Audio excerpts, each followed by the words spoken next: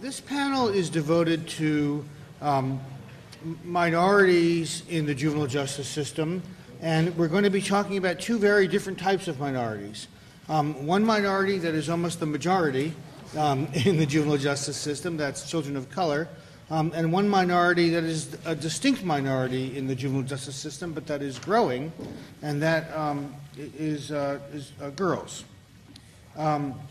Our first speaker is Shauna Epps. Shauna is an expert in disproportionate minority contact and has worked in numerous capacities in that area. She's currently the DMC specialist for the Center for Children's Law and Policy in Washington, D.C.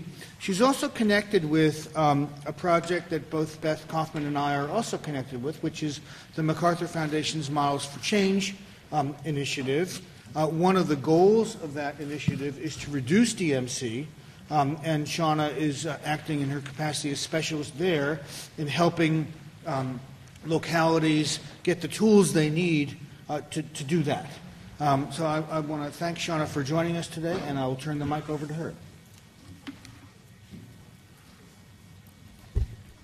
her. Good morning. I just want to establish a disclaimer at the very beginning. I come to you this morning, I got in at 4 a.m. from Rapides Parish, Louisiana, where Models for Change is working. Spent 6 hours in the Memphis airport trying to get here. I am normally animated as heck anyway, so today with 3 hours of sleep, you just don't know what you might get, so just bear with me. I tend to believe that I am not just the only expert on DMC. I believe that all of you all here present today are just as much of an expert as I am.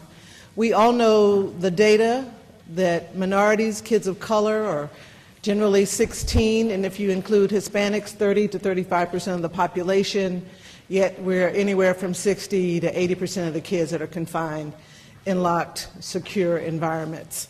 We all know those things.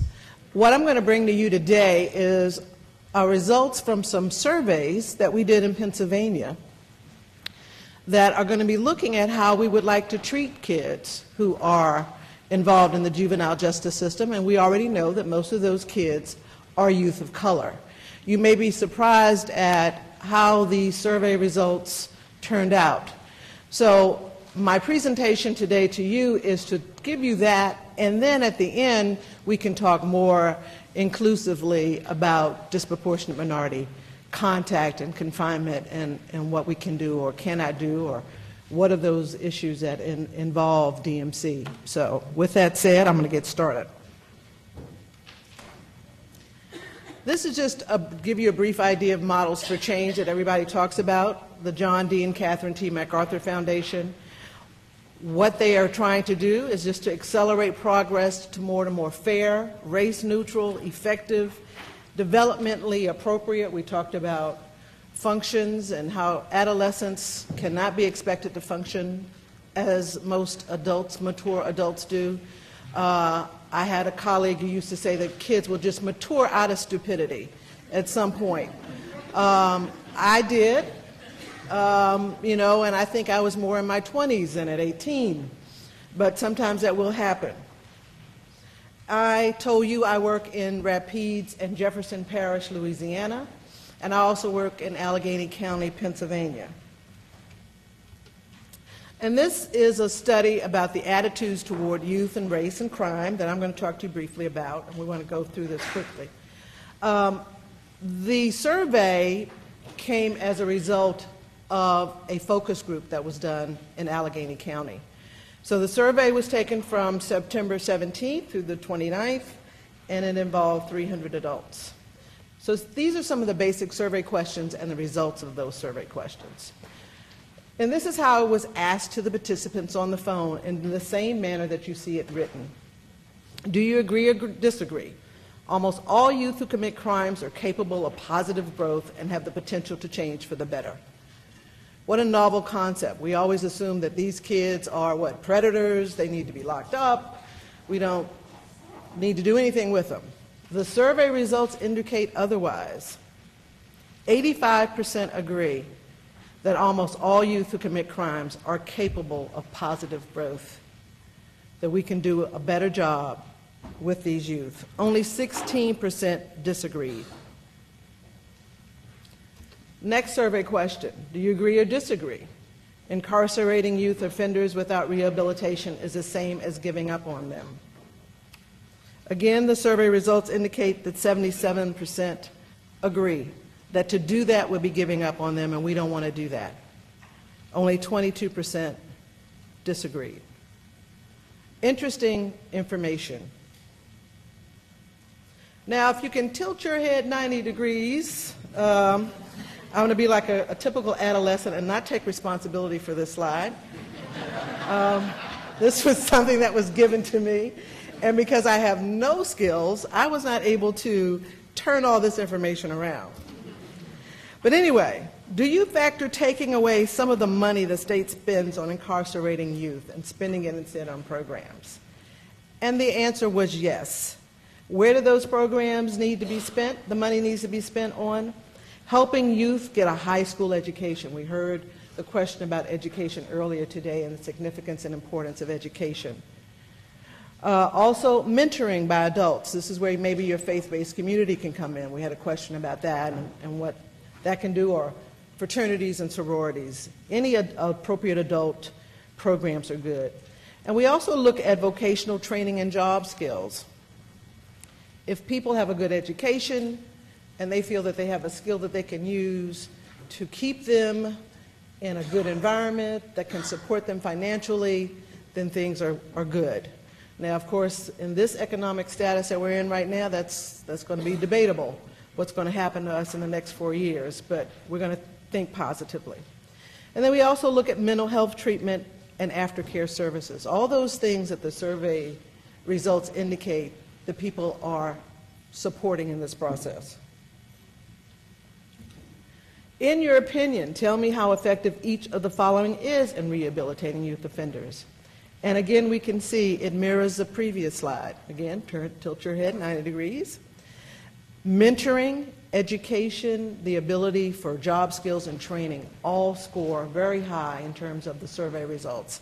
People believe if individuals have the learning that they need and the skills that they need to survive, that they will do quite well in society. Pennsylvania. The public favors community-based facilities and supervision for nonviolent youth offenders. And the responses are clear. 73% yes, 27% no for community-based. Small residential facilities, a much higher number, 81% to 19%. Community supervision was something that I found to be interesting, because that's when we're talking about probation supervision of some sort. And the numbers were lower than I would have anticipated them being. Not having been involved in the survey, I really can't tell you exactly why those numbers are that low. I mean, would like to have had a follow-up question as to why. Residential programs, even though they're community-based, seem to be more favorable than supervision in and of itself. And that just could be because the community is not quite comfortable with just supervision. They feel the need for some residential placement, even if it's in the community. And the public favors funding more programs to help Hispanic youth who get in trouble with the law overcome language barriers they face in the juvenile justice system, because we're seeing an influx in the Hispanic Latino population. And you can see that people agree that indeed 71% agree that that is something that we should consider. Only 29% disagree. Public favors reallocating government funds from incarcerating of youth offenders to counseling, education, and job training. This all goes back to the other two slides where you had to tilt your head 90 degrees. And you can see that the public does favor this by 83%. Again, education, job training, counseling, supportive services are all considered to be very important things that youth need in order to survive in this country versus incarceration.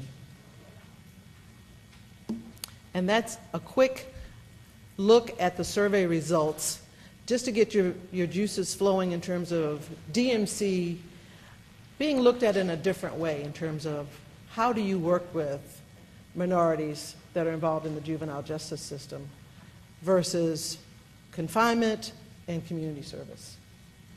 Thank you.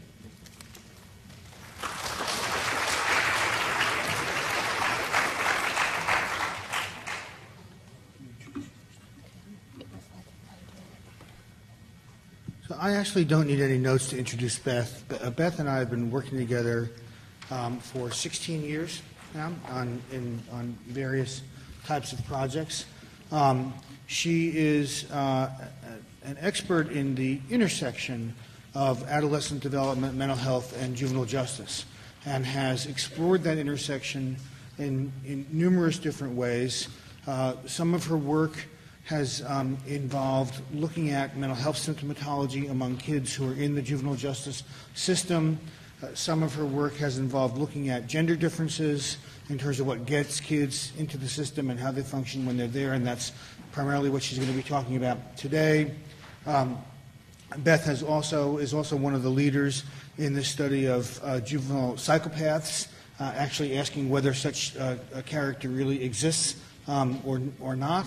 And she has also been studying, along with several other members of the MacArthur Network, the factors that lead serious juvenile offenders to desist from criminal activity. But we've asked her to speak today about juvenile offenders. Beth is about female offenders. Beth is the Associate Professor of Psychology and Social Behavior at the University of California, Irvine. So she's come a long way for a short talk, and we're very appreciative. Beth? Well, good morning. I guess we are the sleepy panel because it's now 8:30 in the morning and I'm ready to start my day. Okay. And we certainly can't forget girls. For those of you who work in the system, you know very well that the social landscape of juvenile justice is changing. More and more girls are coming into the system. Now, of course, if you just look at arrests between 1980 and 2003, we know that boys make up the majority of all arrests. Whether you look at self-report or official record, boys are more likely to be in the system than girls. However, this gap is closing. And what's most interesting is if you look at 1981, the gap between boys and girls, and now you look in 2003, that gap is really closing. It used to be about 5% girls, 95% boys. It's now 29% girls. We are seeing a huge shift. So girls are coming, and what this means is we need to have a better system to understand how to treat and take care of girls. The system is male-focused and male-dominated. As such, we know very little about what is the appropriate response and reaction to girls in the system. Now, that said, what accounts for this big change? Why is this gap closing? What's so different about girls? And in fact, when you look more closely at the types of crimes that girls are arrested for, if you look at that middle line, or the black line called Violent Crime Index, you'll see that it's really in violent crimes where we've seen the biggest change. Girls are becoming more and more violent, or that is, they're being arrested for more and more violent crimes. But when you look more closely at this Violent Crime Index and break out the violent crimes, you'll see that murder and robbery has remained relatively stable. And where the biggest changes actually occurred is in the area of aggravated assault. So it's not that necessarily girls may be becoming more and more violent. Some have actually speculated, and there's some research to even suggest, that it's not girls are becoming more masculinized or more like boys. It might just be that our policies and our practices are changing, and we're just widening the net. And in fact, what used to be a simple assault is now turned into an aggravated assault. And so in fact, it's not that girls are becoming more violent, it's that the way we've charged them has made them look more violent. Well, regardless of whether or not they are becoming more violent or not, they're coming into the system, and we need to understand what happens to them when they come into the system. That says, looking at just their trends in processing, we know that boys are more likely to be arrested than girls, and in fact, boys are more likely to receive a petition and to be adjudicated more than girls. Where you actually find the biggest interest and difference is in what we call disposition or sentencing, in what happens to girls. Girls actually receive more harsh or more punitive sentences than boys. And the reason for this is unclear. Is it because that they deserve the more harsh or punitive sentences? Or is it because fewer options are available for them, and as such they need to be placed in facilities and there aren't very many options, and so they get put in more harsh or severe placements. This has actually become an area of contention because differential responses by the system, for instance, a girl who's been arrested for a low-level crime such as shoplifting, is more likely to receive a harsh sentence than a boy who's been arrested for that same crime. Some have argued that we want to protect our girls, and therefore we're going to be more chivalrous, and we need to get that girl services, and as we've heard earlier, getting them services means putting them into the system. At the other end of the spectrum, when a girl commits a very serious crime, like a robbery or a murder, that girl's a very different girl. Girls don't do that. This girl must be really scary. And as such, people actually do a more harsh or severe sentence. So we're looking at these differential responses to girls' behavior, and we actually find the most variation in this area. Finally, looking at their actual institutional behavior. For those who actually are line staff, who work in detention facilities or actually in different facilities, like juvenile justice facilities with girls, most of the staff don't want to work with girls. Given the choice between working with a girl and a boy, they would much prefer to be on the unit with the boys. Please don't make me work with these girls. These girls are crazy. And as you're going to hear in a minute, there might be some point to that. But the institutional behavior, they're much more volatile, they're much more emotional, they're much more reactive, and they require a lot more attention and response from the system than boys do. And of course, when I first did research on this, I was working with the California Youth Authority, and I came into the California Youth Authority and I said, your girls are really different. They're much more difficult. They're much more demanding. And the California Youth Authority looked at me and said, we didn't need a research study on that. But look at the data. And they said, come spend some days on the unit. And so I'd go into, going into jails, because when I tour the country, I don't really see the sites. I just go to prisons. I go in and I check out the facility, and, the boys are like, what's up? How you doing? Very low-key, kind of walking around. Walk into the girls' facility, can I do your hair? Come sit over here by me. Just much more of a different volatile emotional response, more interactive. So the institutional behavior is different. We do see a response that's different from girls. And so as a result, practitioners are really challenged with how to respond to those girls and their needs.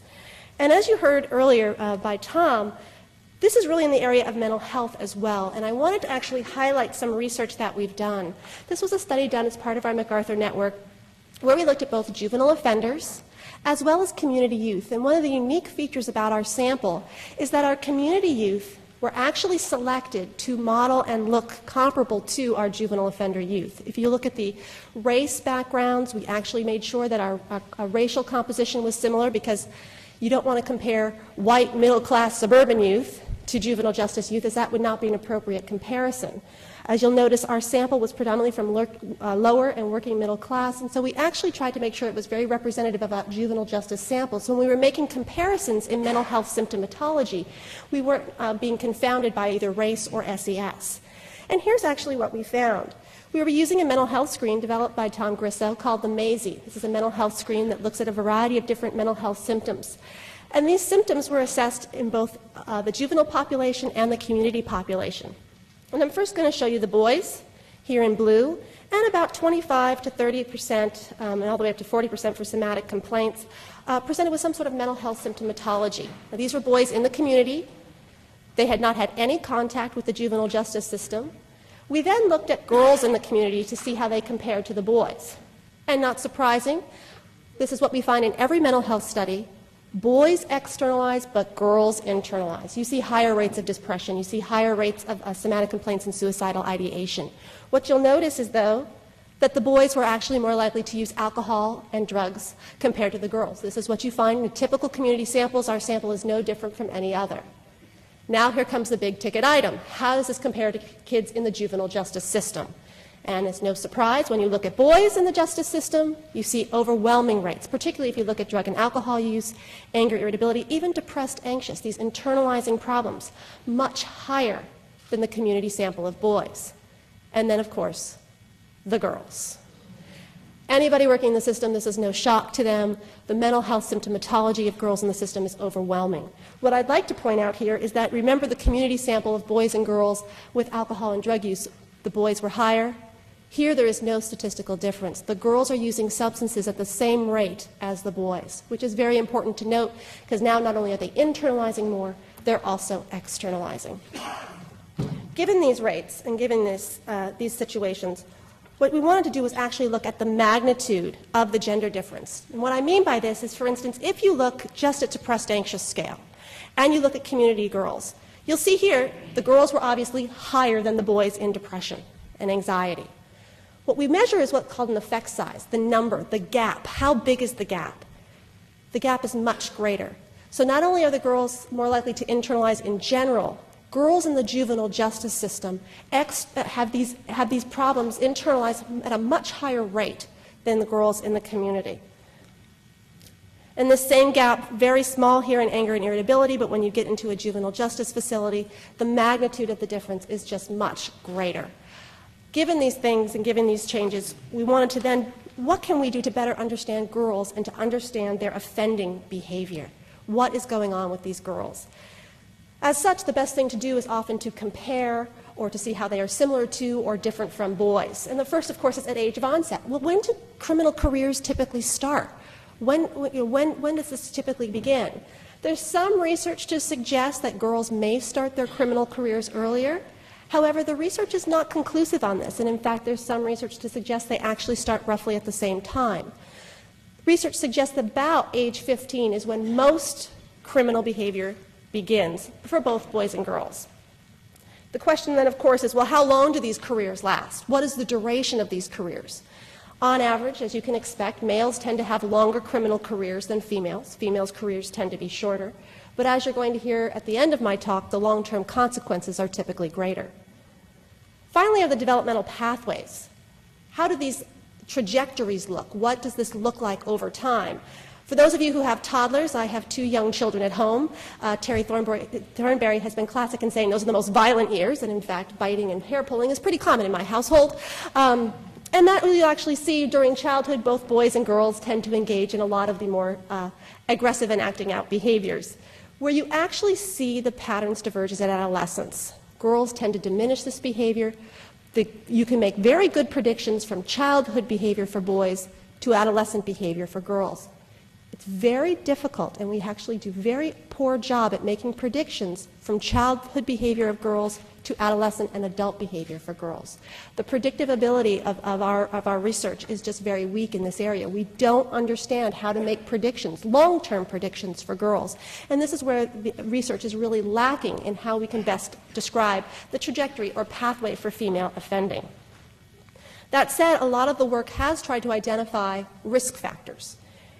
And there's a host of risk factors, huge number of risk factors, and we can fill this entire circle with risk factors. One of the things that I always want to make sure to note is that the risk factors really do overlap, and there's a lot of overlap between boys and girls. And in fact, I'm not going to go through this entire list, but boys and girls all share these common risk factors, from low cortisol levels, low resting heart rate, to poverty, impulsivity, and low IQ. They do also share these following 4 risk factors. I've highlighted them in yellow because girls tend to have higher rates of these than boys. That is, they tend to have much higher rates of poor parental monitoring. When they have lower levels of empathy, the girls' levels of empathy are much lower. The mental health problems, as you've just seen, tend to be higher and greater. And they tend to be victims of either violence, as we talked about earlier, trauma and victimization. And so, as such, these rates are typically higher for girls, but I don't want them to be ignored for boys either. I do want to highlight, however, there are some unique risk factors for boys and for girls. For instance, for boys, there have been lower levels of the MAOA genotype, as well as while males and females both exhibit the flight or fight neuroendocrine response, boys are more likely to engage in the behavior of fight or flight. So they have the same neuroendocrine response, but boys actually engage in the behavior of fight or flight more. Where I want to actually spend most of my focus is on the following 2 specific female risk factors. And that is a new study that's actually come out in EEG brain asymmetries. Boys tend to have more higher activation in their right hemisphere of their brain, and girls tend to have higher activation in the left hemisphere of the brain. However, when you look at antisocial girls, girls who have been delinquent, they tend to exhibit the higher right activation, very similar to what boys look like. And so there might be something interesting here in terms of the way in which they process information that we might want to start looking at. The area that I want to focus on in particular is in adversarial interpersonal relationships. And in particular, for those of you who work with girls, we know girls tend to be very relational. Their relationships are very important. When they have been threatened or perceived threats, it's very emotionally taken in. You may have heard of the term relational aggression even, where girls gossip about each other, talk about each other behind their backs, and do everything in a very more verbal manner. That said, there's also something called the boyfriend factor. And for those of you who work with girls, we always want to blame the boyfriend. It's that terrible boy who got them into trouble. And as Larry mentioned, we are working on a large-scale study of 14 to 17-year-old serious adolescent offenders. And I just wanted to highlight some of their interpersonal relationships to give you a snapshot of what these girls' relationships look like. The age of their first sexual encounter for these youths, and this, when we say sexual encounter, we mean intercourse. The boys were about 12 and a half years of age. The girls were 13 years and a half years of age for their first sexual intercourse. When we actually looked at the number of people they had sexual intercourse with, girls reported approximately 5 partners, boys 11 partners. That's a lot of partners by 17. One of the things that most people comment on about boys and girls is the age that boys and girls typically date their partner. Girls, on average, their partners were about 2.5 years older than they were, whereas boys, on average, their partners were about a half a year older than they were. So these girls are not only dating bad boys, but they tend to be older boys. Well, one of the things that we found most interesting in this study, and just to give you some side notes on this, about 23%, or a quarter of our sample, were dating boys who were about 20 years of age or older. So these girls were actually dating some pretty older gentlemen. And the thing that I found most interesting is that age difference did not predict delinquency. That is, just because you were dating this older boy, that had no bearing on your offending behavior. What actually was the most powerful predictor wasn't whether you were dating an older boy, but whether or not that older boy actually encouraged you, in what we called antisocial encouragement, encouraged you to engage in delinquent behavior. And we found a really interesting interaction. And what we found here is that if you actually look at, and it's in the pink line, is the high antisocial encouragement. So those are higher scores on offending behavior. And what you find here is that girls who live in homes where their parents, in particular their fathers, this paternal warmth, their fathers are very warm, and the boyfriend is high in antisocial encouragement, you exceed the most offending behavior.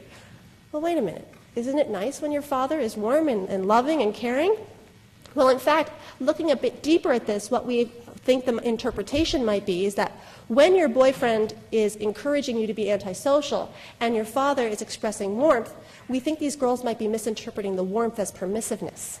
And as such, these two things interact together, and instead of looking at that parental monitoring, that warmth gets translated into permissiveness and further just exacerbates the antisocial behavior.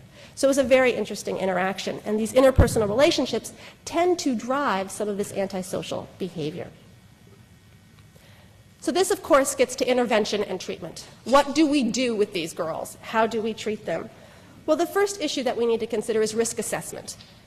And for those of you who work in the field, know you have very few gender-specific risk assessment tools that work.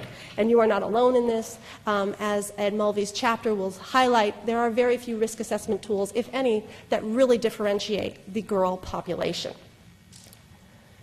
Also, the treatment programs available for girls. There are very few programs available. There are some gender-specific programming that has been developed that has been found to be effective, but to be honest, very little research has been done on this topic in relation to girls. More programming research needs to be done to better identify what programs work. And this really gets into a larger issue of assuming that one treatment program fits all for girls. And this gets into the far larger implications. We are seeing an increasing number of female offenders in the juvenile justice system, and what we know is that the long-term consequences are more pronounced for females than males. They tend to have higher mortality rates, more psychiatric problems, they have more dysfunctional and violent relationships when they end up getting married, they have lower educational attainment, and less stable work histories. Given the rates of mental health problems, what we do see is that the treatment facilities that are available tend to be the deep end levels of the system because the system is not equipped to deal, or there are no community mental health services truly available for girls. So they end up going deeper into the system to get treatment, and the risk assessments for prognosis and long-term prediction are very weak to poor. And in fact, in several studies of clinician prediction, research has shown that we're very good to, I shouldn't say very good, we are fair to good at making predictions for males, and we are no better than chance at making predictions for girls. And this leads to my final and most important point that I hope that everybody takes away from this talk today and from the chapter in the Future of Children volume, that female offenders are a heterogeneous group. I think one of the problems in this literature and one of the problems in the field is that girls are often compared to boys. But one of the things that's truly lacking is that no one's paying attention to the heterogeneity within the female population. We need to look within gender. Not all female offenders are the same. And so as such, the treatment programs that are put forth are specifically designed for girls without taking into account that not all these girls are here for the same reasons and have the same problems, and so they won't work in the same ways. And I think if we are going to have more and more girls in our system, we actually need to look at them as a much more heterogeneous population than we do right now. Thank you.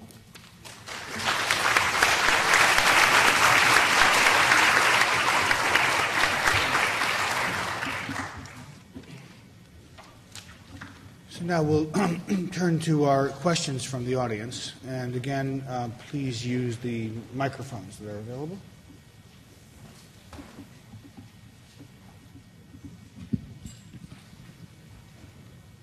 Up there on the right, way up at the top.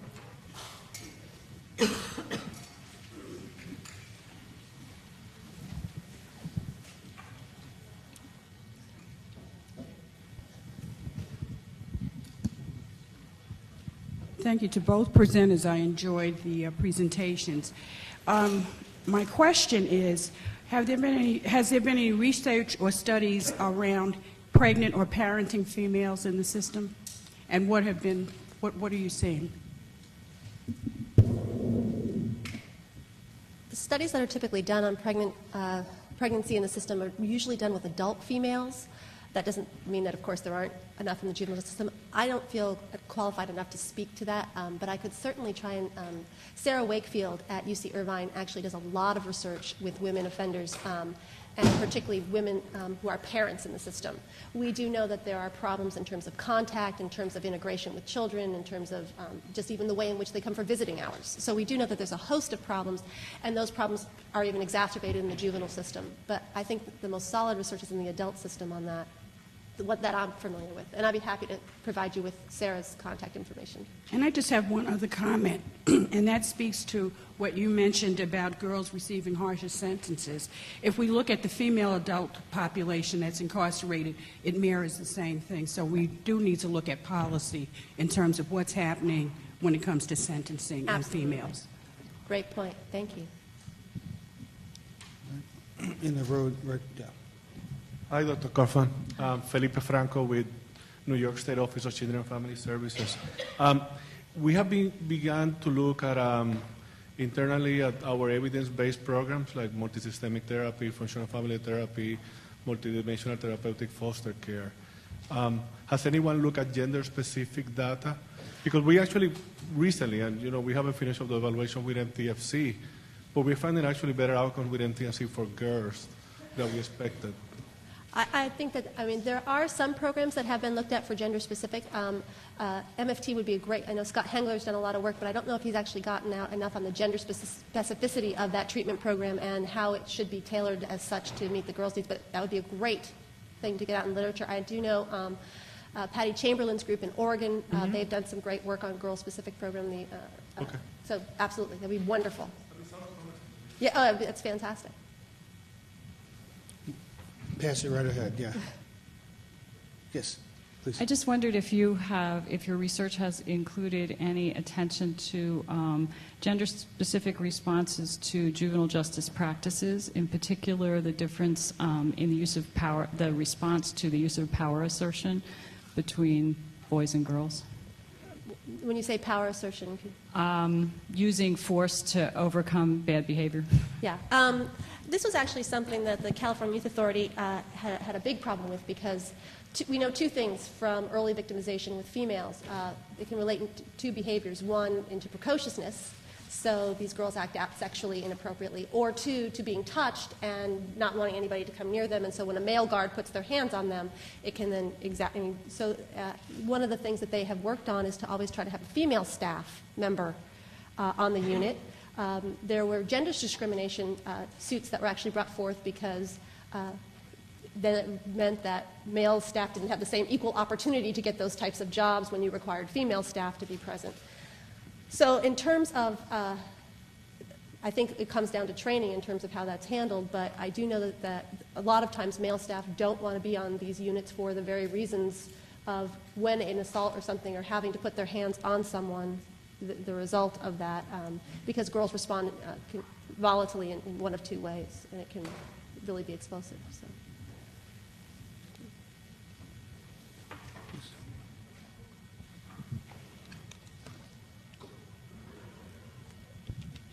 Just a brief comment on your survey results, Shauna Epps. How do you account for the differences in the survey results you get and policies? Because the policies and action by politicians are totally inconsistent with that. In fact, most politicians are frightened of making those kinds of statements for fear of being perceived as soft on crime. And just the other thing, if there's time, if Dr. Cauffman can comment on the phenomenon of girl gangs and just as importantly, girls joining boy gangs and having cross-gender gangs, and how that has affected the rise in aggravated assault.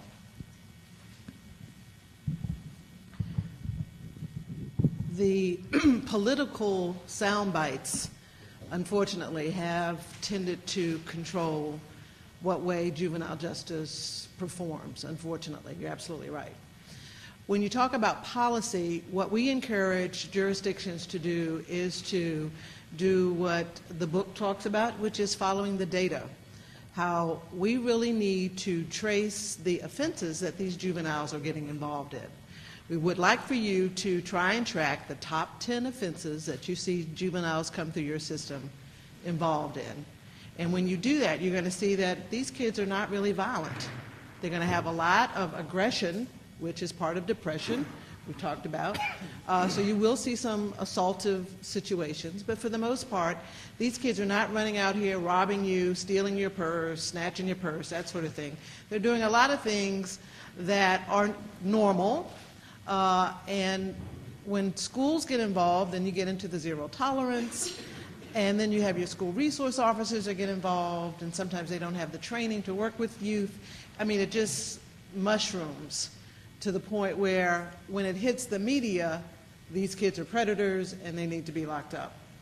So again, we would like for you in DMC and issues relating to policy to follow the data, to look at that, to track the top 10 offenses as best you can, to look at programs that would attack those issues based on the offense with evidence-based practices such as FFT or MST, getting families involved in the system to know that your child needs some assistance in a different format or a different way of looking at things. And unfortunately, culturally, minorities, when I first started in 1976, seems like 100 years ago, and you had mentioned mental health counseling or counseling of any sort to minorities, they would always say to me, Ms. Epps, I'm not crazy.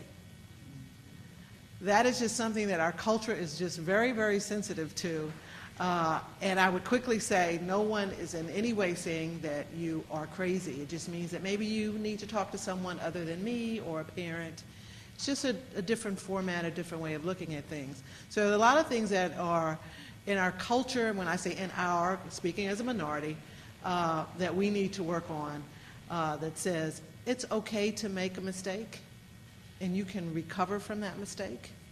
And here are some options and here are some tools that we can give you to do that.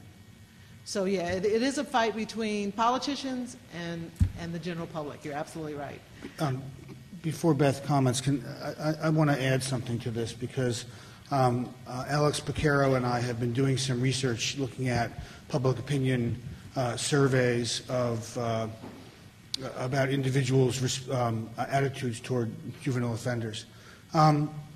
It turns out that public opinion is a lot more nuanced than we think it is.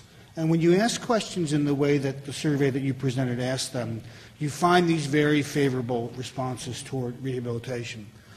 Alex and I have a paper that should be coming out soon that's called Manipulating Public Opinion About Trying Juveniles as Adults. And what we did in this was we systematically varied the content of the question to random samples of individuals. So that some people were asked about the wisdom of trying juveniles as adults when the juvenile in question was a 14-year-old burglar whose offense was a first-time offense, and other people got the exact same question except that the juvenile was a repeat violent 17-year-old. And you see very, very different responses to the very same question, which is, how do you feel about trying juveniles as adults? And so we can make that number whatever you'd like it to be. I mean, we can make it very, very favorable toward trying juveniles as adults, and we can make it very, very opposed to trying juveniles as adults. Personally, I'm very skeptical of what these surveys really tell us. What we do know, I think, and in the book that Elizabeth Scott and I we review some of this work, is that the public is very much in favor of rehabilitating younger, first-time, nonviolent offenders. That's very, very clear.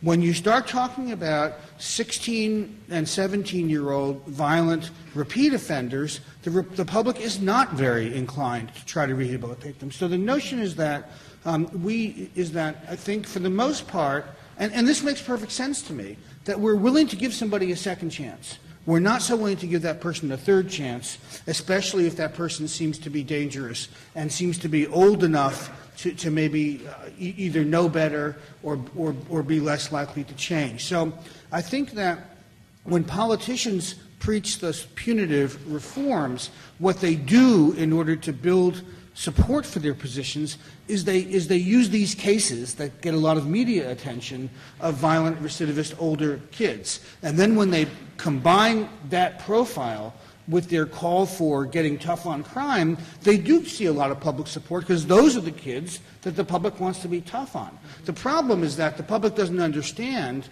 that the vast majority of kids in the juvenile justice system are not violent older recidivists, and we shouldn't be making broad juvenile justice policies that apply only to that small segment of the population. To get to your gang question, sort of have three responses. One is when girls are members of girl-boy gangs, they tend to be more on the periphery and not in the central leadership roles. Two, when there are girl gangs in general, it's a very low base rate. There aren't very, while it's a sexy topic and it makes great media, they're not as common as the media would like to portray. But I think what's important here is, I think this gets to the point of the net widening policies. When you now put a charge on a girl and then you do a gang enhancement, it then, of course, changes the nature of the charge, and as such, it makes it an elevated charge. So, in response to your question, I sort of see it in that way for girls. Next question. There, and then this gentleman up here in the third row. Good morning. This question is for you, Beth.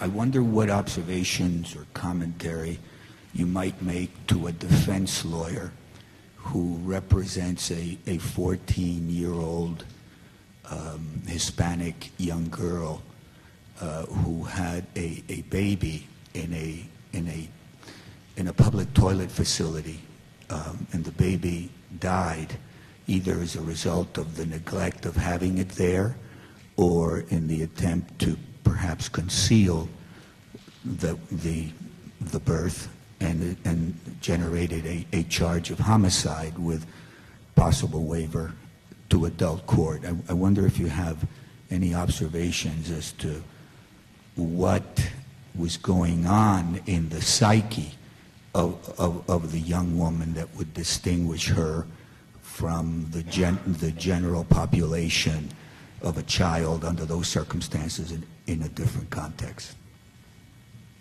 If I had an answer for that question, I'd be a rich woman. That is a really hard question. My immediate reaction is, the girl is 14 years of age. I immediately go to the developmental immaturity of the child, long-term consequences. I would think of those as mitigating factors in terms of just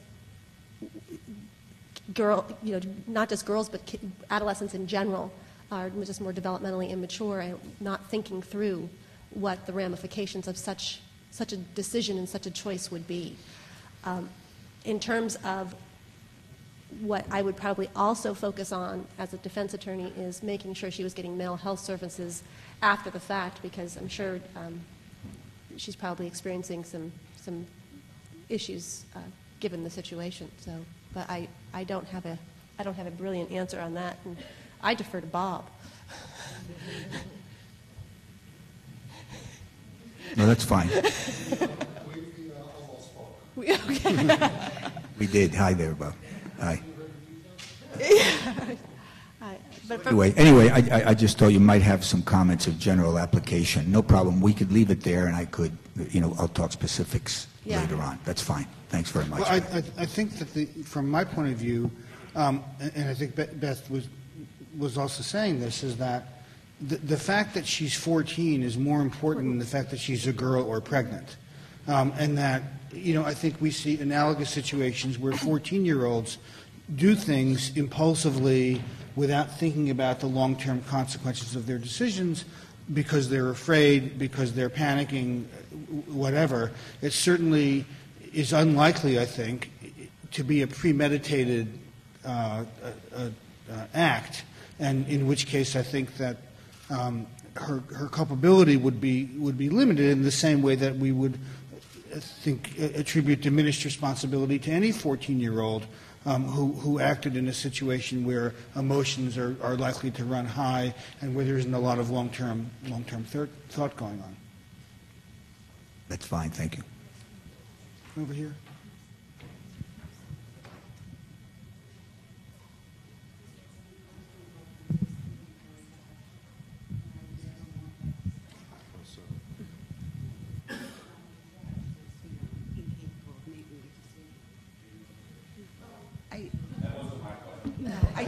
I just want to make there is a flip side to this. New Jersey, we have safe haven law, and thank goodness for that. But the flip side is a 14-year-old can make a decision to place an infant for adoption in New Jersey. And I wouldn't want that child to be considered irresponsible or in any way judged because of that decision. I just think it's a very difficult time being 14 years old. And absolutely, and I'm going to let Larry, we actually have a paper coming out that really deals with the struggle between these two. Do you want to highlight the paper? Well, just that we think that kids at that age probably do have the competence to make a reasoned decision about whether to complete a pregnancy, keep the baby, or put it up for adoption, or abort the pregnancy, because the way in which those decisions are made are typically with the guidance of adults and with the advice of either health practitioners or parents or other concerned adults. And the point of the paper that Beth referred to is that in judging what kids are capable of, we can't necessarily generalize across all kinds of situations. In situations where they're exposed to a lot of peer pressure or where their emotions are very high, they may make very foolish and immature choices, and we should restrict their choices in those situations. But we can construct situations in which 14-year-olds probably can reach reasoned decisions, but they need the support and guidance of adults to be able to do that. Okay. If I could make a comment that I think would be of interest to most people around the question that you're debating. the American Bar Association does have a position paper, and I brought it with me. It's Adolescence, Brain Development, and Legal Culpability. And if I could just share with you one passage from this, I think that it will summarize what we've been talking about in supposition. And it says, the evidence now is strong that the brain does not cease to mature until the early 20s, referring to age, in those relevant parts that govern impulsivity, judgment, planning for the future, foresight of consequences, and other characteristics that make people morally culpable. Indeed, age 21 or 22 would be closer to the biological age of maturity. So that becomes the standard for culpability.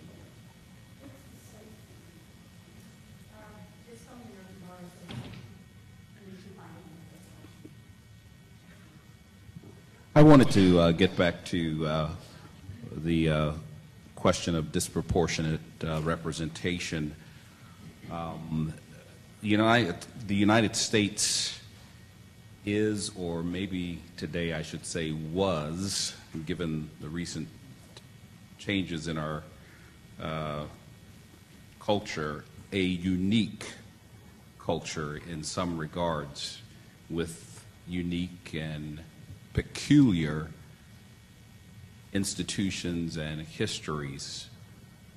And I know that it was indicated that we all know those unique institutions and histories, but I'm wondering if, and I know that there must be research that has been done that compares our experience here in the United States with somewhat similar cultures, because the world has become a much different place than it was in the 70s and 80s and even the 90s with migration and immigration. Britain, for instance, is probably, well, I shouldn't say probably, in some ways might be a little bit more reflective of some aspects of American culture and even history in terms of racial, ethnic, economic issues. So I'm wondering if, and this would apply also for women or girls involved in the juvenile justice system, what does the research show today in terms of the similarities or differences of experience in somewhat similar cultures? Unfortunately, I have no knowledge of direct research that would indicate some similarities. I can tell you that for first-generation immigration youth and families, there is little to no delinquency. But as those families continue to stay in this country, you will see some sort of increase in delinquency. But I really don't know of any comparison, so I'd have to defer to others here who may, but I just don't.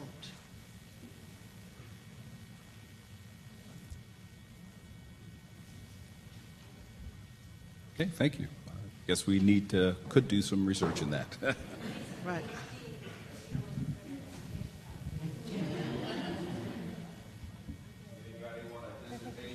That's right. I think with the example that the gentleman was brought up about the Hispanic young lady, 14 years old, we've all been talking about the situation but taking it outside of a cultural context. There is a cultural context here. He mentioned that she was Hispanic. I don't know which country her people come from, but the cultural context of certain Latinos is that a young girl of that age having a baby brings enormous amounts of shame upon the family. It depends on the country that you're talking about, obviously. So without knowing more, I don't think you could really get into it, but I think that a lot of what we're talking about, we need to put it also in a cultural context. When we're talking about quote-unquote violent youth, some of them are violent in response to the violent atmosphere that they live in. They have to carry weapons to protect themselves. We need to put things in a cultural and sociological context before we're going analyzing these types of issues.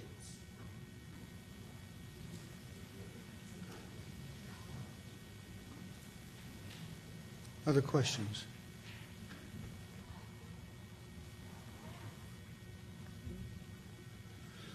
Well, thank you very much, and thanks to our panelists for terrific questions.